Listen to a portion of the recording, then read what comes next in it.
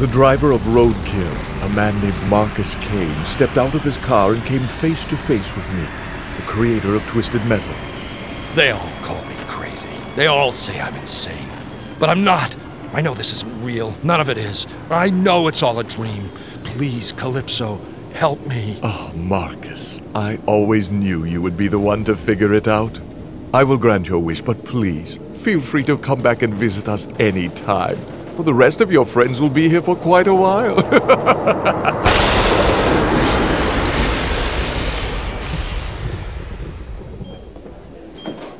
Goldsmith to proctology. Dr. Goldsmith to proctology. Doctor, he's awake. Good God, son, you're alive! Oh, you were in a 25-car pileup on the freeway. It's a wonder you've come back to us at all. The rest are still in comas.